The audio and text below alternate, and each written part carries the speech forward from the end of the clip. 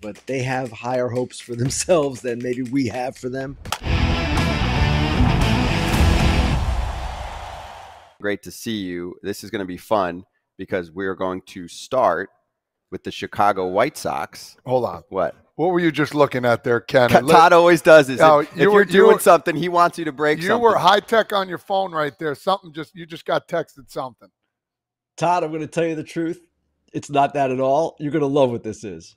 I was buying a New Jersey Transit bus ticket because I'm going right to the stadium from here. Hey, don't miss that. Hey, you better get on that right now. I'm on it, man. It's the trade of the century, money for a bus ticket. All right, so Ken, let's start with the White Sox on a non-AJ Pierzynski day, but we get to start with Chicago because you just wrote about them. Let's begin with Pedro Grifol's manager tenure and what you wrote about. So what do you think? Well, what I wrote about was what he said last week when he said the team was, I'm not going to say the exact words, even though I know you guys would love me to. He said they were bleeping flat. And whenever a manager questions a team's effort, a player's effort, publicly, that can cause a problem. And generally it does cause a problem. It cost you some of the clubhouse. And in Grifol's case, the team is now 15-46. They've lost 12 straight. They haven't won since this happened. He probably is headed for an unfortunate reality that all managers eventually must face, and that's the loss of his job. So that was kind of the gist of what I wrote about, just where those comments fit in the context of the season. Is this his fault?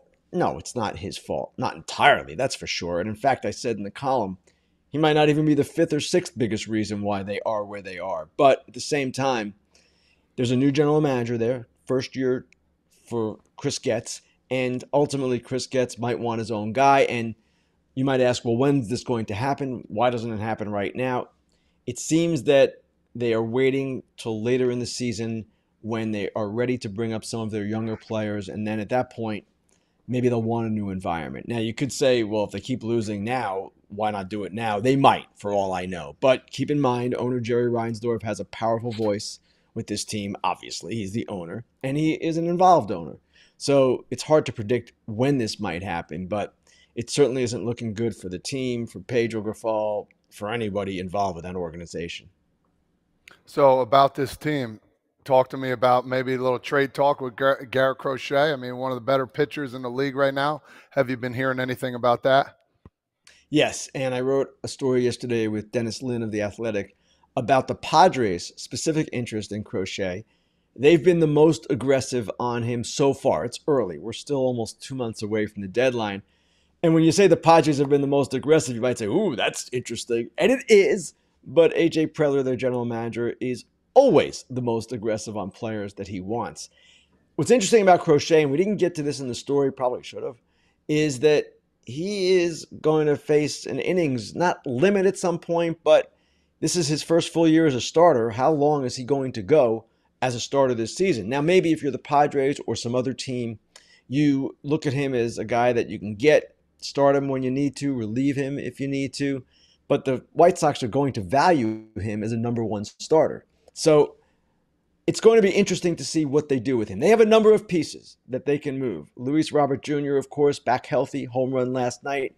Eric Fetty, he's a starting pitcher who has done well. I don't know that he would start a playoff game, but he can certainly help get you there. Tommy Pham, others as well, Michael Kopech. But they're going to have some difficult decisions ahead here, and who they want to keep, who they want to let go, who they want to build around with. And Crochet is a very interesting part of that equation, one way or the other.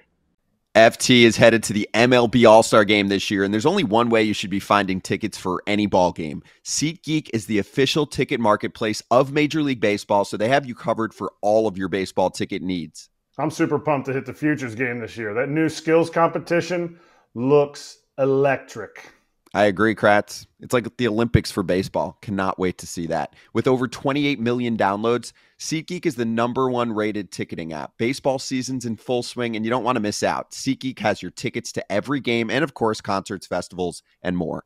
Every ticket's backed by their buyer guarantee, and SeatGeek is the only site that lets you return your tickets ahead of the event with swaps. And Kratz, you know FT came through for the people. Use our code FOUL for $20 off tickets at SeatGeek. That's $20 off your first purchase with promo code FOUL. Make sure you click the link in the description to download the app, please. Crochet's could be on the move. That's exciting for teams. I went on a Baltimore station, your old hometown, and they wanted Crochet, and I was like, I don't know. Same thing as what you said. But the Astros seem to make moves, and if Dana Brown says they're in, does Ken Rosenthal buy that?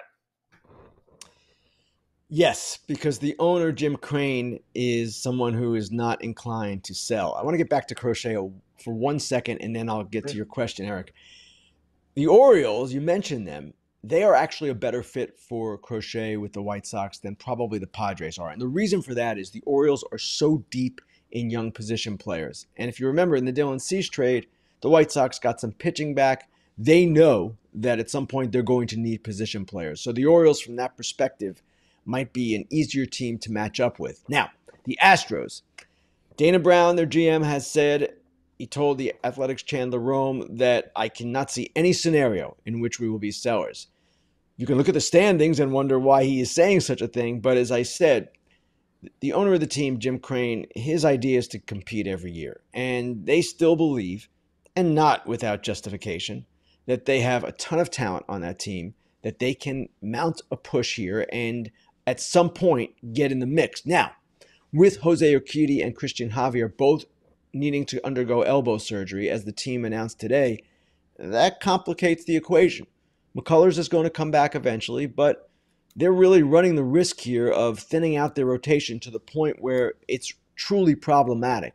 So let's see what the next 2 months bring. Teams are not stupid. Owners are not stupid. If the reality is that it's not happening for them this year, then maybe they do sell. We've seen surprising things happen close to the deadline. I remember one year the Tigers were not going to sell, and then they did. And even the Mets last year, they had no intention of selling at this point in the season, and they ended up doing just that. So the Astros certainly are not wired this way. Jim Crane is not wired this way, but on June 5th, I'm not going to sit here and proclaim anything is set in stone. One thing about the deadline, I say this every year, executives, people with teams can say what they want publicly and have their quotes be whatever they want to be. But at the same time, we don't have to believe them entirely. And that's kind of the case here. Very good, very good. Let's go to the Yankees for a little bit. They've been doing unbelievable lately. Their strong performance has surpassed a lot of people's expectation, considering Gerrit Cole, went on the shelf.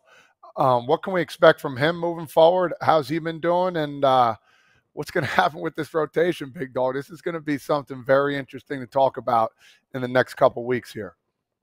Well, Cole had his first rehab start last night, did well. Doesn't seem to be any problems with him. He's on track to come back. Whether he makes one more rehab start or 2 or 3, that remains to be seen. I imagine it will be a return that happens sooner rather than later. You don't want to waste his bullets in the minor leagues if he's healthy. But at the same time, you don't want to go too quickly. And at a time when the team is, as you said, Todd, rolling, you don't need to rush this. You can take your time and have it work out however it's going to work out, naturally. As for their rotation, they just lost Clark Schmidt. Right lat strain, it's probably a couple of months. And the whole question of, whoa, what happens to Luis Hill when Cole comes back? Of course, it just got answered by the Schmidt injury. They're in pretty good shape, but with all teams that have rotation strength, they're 1 or 2 injuries away from a problem. They do have some younger guys, some depth. We've seen Petit. There are others as well that they can turn to, even after trading so much pitching in the Juan Soto deal. But Cole coming back healthy would be so big for them, because then you think of a rotation that has Cole at the top. It still has Hill, of course. Cortez and Rodon have been really good, and you're looking at something that's pretty special. Who knows how long Luis Hill can keep this up, and not so much in terms of quality, but in terms of sustaining the innings, given that he didn't pitch much the past 2 years coming off Tommy John surgery. But, hey, these are rich people's problems right now for the Yankees. They've got a great thing going, and with Cole coming back, they get even richer. Ken, I'll mix in some fan questions. For this one, I'll add to it. So Toasty, who's one of our smarter members of the Ooh. FT fam, said, assuming the Padres are trying to add and Crochet doesn't work out, is Jesus Luzardo a possibility or anyone else that you can think of? I just want to add one comment here, and I know you kind of touched on it. Garret Crochet has barely pitched in the bigs since he came into the league. If you're looking at starters, he hasn't even gotten close to 100 innings. So just based on the law of averages, it usually does not work out well either later in the season for someone like that or in the future if you overwork them in a season like this. He's not suddenly going to pitch, 150 innings plus the playoffs. I mean, he could, but chances are it would not end well. Do you agree? I do agree. And certainly that's a consideration for any team that wants to acquire him. But I would think if you're the Padres, let's just use them as an example, and you want Garret Crochet, you're not just getting him for this year. You're getting him, I believe, for 2 more. So you're thinking, okay, we'll get what we can this year, do what we can to maximize his innings, and then we have him building up next year to a greater extent, and then the year after that as well. So it's not a one-year situation, though certainly when you're contending, you want to use him as much as you can. As for Luzardo, yeah, he's going to be available. He did not pitch well last night, but he's someone who is really good. The Marlins are going to trade him. There's not much question about that. He might end up being one of the best starting pitchers traded at the deadline, no question. Eric Kratz here from FT. I'm a former athlete that really pays attention to his routine. And AG1 every morning before my workouts is something that gets my day going. Hey, Braun here. AG1 is a foundational nutrition supplement that delivers daily nutrients and gut health support, and it's backed by multiple research studies so you can trust what you're putting in your body. Unlike other products which only test their ingredients in isolation, AG1 tests their formula as a whole. Ready for this stat? 97% of people in a research study felt more energy after 30 days of drinking AG1. If I had to recommend one product to support whole body health, it's AG1, and that's why FT is excited to have them as a new partner. Starting your journey with AG1 is a win. Try AG1 and get a free 1-year supply of vitamin D3, K2, and 5 free AG1 travel packs with your first purchase at drinkag1.com/foul. That's drinkag1.com/FOUL. Go check it out, FT fam. I have a question based off a conversation we had at the top of the show and how much parity we have. There's only 4 teams in the National League right now that are above the 500 mark. And basically all but like 4 or 5 teams are in playoff contention right now. Kelsey asked for Ken, how can MLB keep expanded playoffs but challenge mid teams to be more competitive? Time to switch up the divisions? Well, the switch up of divisions will eventually happen once there is realignment and once there is expansion. I should have proceeded saying realignment with expansion. Expansion by 2 teams will lead to 32 teams in the league, and at that point, the league will realign. Not going to happen until then. And this whole question of the expanded playoffs, whether they're good for the game, bad for the game, neither here nor there, that's something that still we need to see more of, because I'm not kind of convinced either way right now. I don't like the fact that teams that are 500 suddenly can have a little run like the Diamondbacks did last year and then go all the way through. It seems kind of weird in baseball when you have 162 games to play that can happen.